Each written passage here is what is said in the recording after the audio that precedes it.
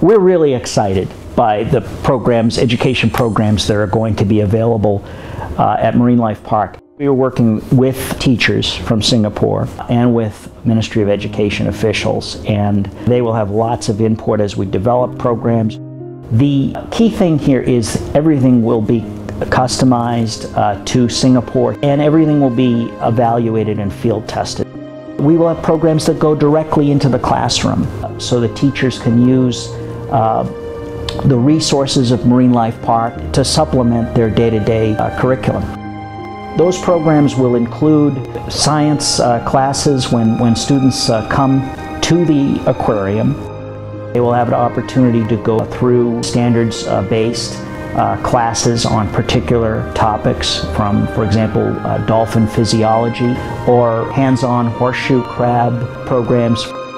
And we'll use the living laboratory that is the aquarium to develop hands-on and inquiry-based learning experiences, which means basically we get kids up and around and we underscore the lessons by having them do it. Kids can, for example, follow some of the procedures that might be done with the veterinary team or follow the sort of day-to-day life of one of the animals. So lots of experiences, lots of hands-on learning, lots of opportunities for kids to get excited and engaged.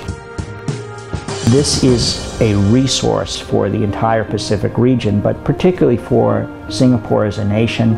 And I think by and large, most educators are very excited about that.